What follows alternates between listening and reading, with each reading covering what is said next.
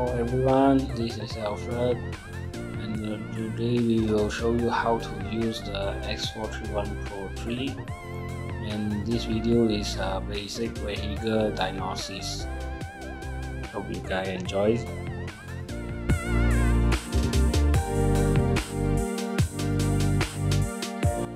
So this is the X431 main unit, and this is a DBS car connector, and this is the extension cable.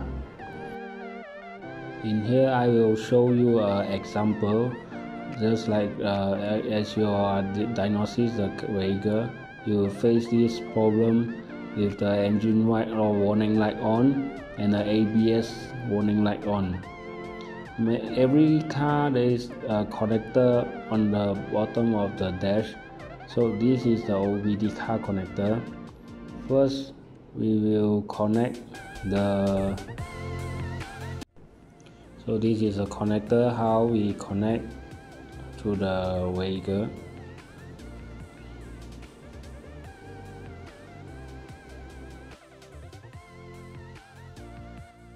After you do the connection for the DBS car connector, so in every Pro and Pro 3 there is an icon in the tablet main unit as this X431.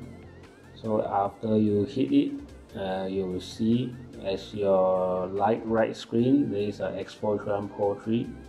So this is a screen main interface on this tablet. In here we will choose local diagnosis, and after that you choose this car model. This is Honda,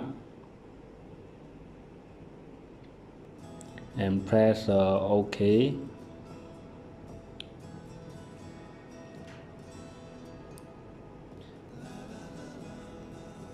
Okay, connector is working now. So in here we will, as you see, here is a 16 pin, 3 pin and SCNs. So we will choose 16 pin.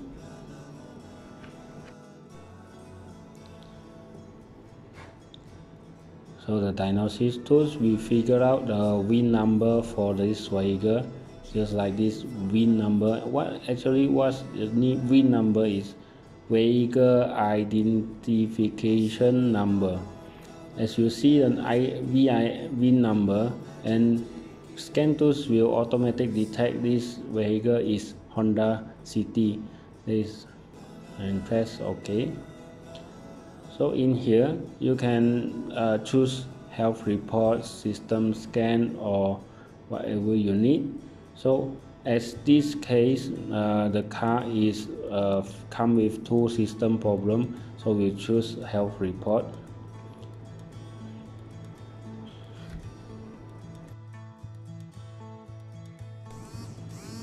In launch scan tools, there is a health report for you to diagnose the car.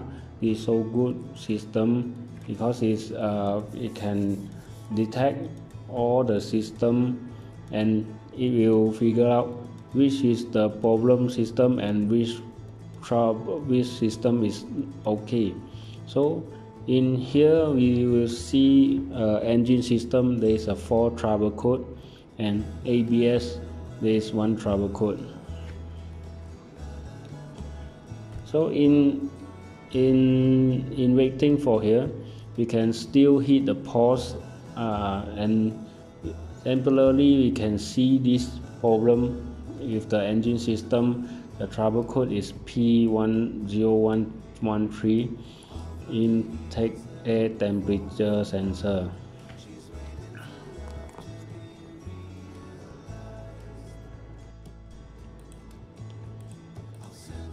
In here, the scan tools is not just show you the IAT sensor.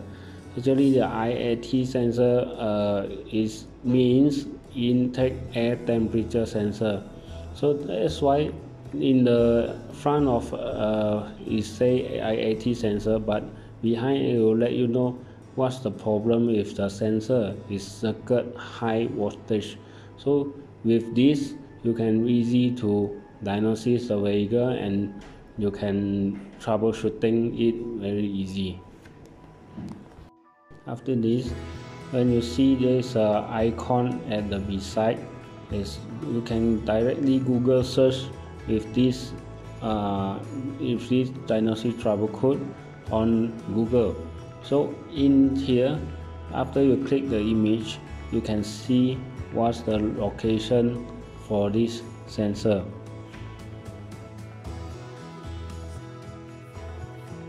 So in here, sensor is on beside of the air filter housing. So we found the sensor. So the sensor is already loosened with the connection.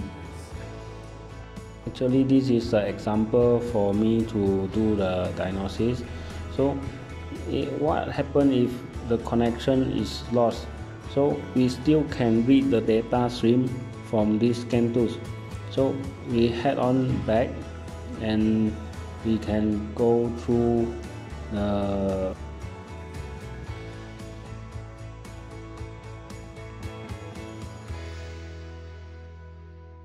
the read data stream. So in read data stream, we choose manual select and we look again with the IAT sensor and the map sensor is meaningful airflow sensor. So after it, we can get the data. This is a live data from the scan tools reading. So if you are facing this problem, if the sensor, it might be when you're touching the wire, it might be a loosened reading like this. So that means there is a circuit failure or loosened connection on the connector. So after you fix the connection, just like this case is connector loosened. If after you fix it, you still read the trouble code in here. So after you read the trouble code, you can clear it like this. If there is some notice for you, you just follow it. This one you can shift to neutral, parking brake, and stop engine. After that, you press OK. So after complete the clear trouble code. So after clear the engine trouble code, let's start up the car again. Okay, now the engine warning is off, but there is still a ABS warning here.